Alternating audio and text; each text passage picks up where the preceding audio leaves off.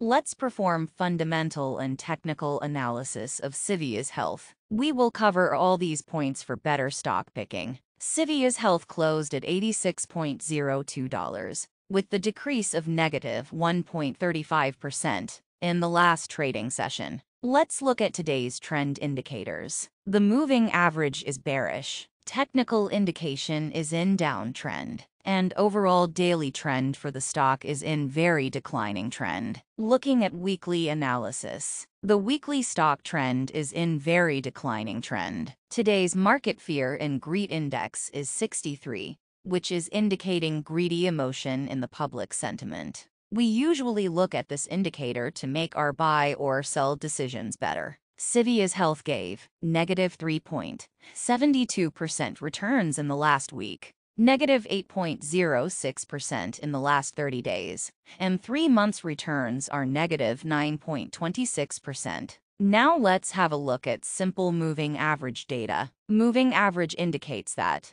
what could be the next footprint of the stock price in near future. 5-day average is 87 with a bearish indication. 10-day is 88 with a bearish indication. 20-day average is 90, which is a bearish signal. Let's look at fundamental analysis. We will mainly see the last 2 quarters of the company. In June 22, the revenue was $80,636 million. In the recent quarter, September 22, it increased to $81,159 million.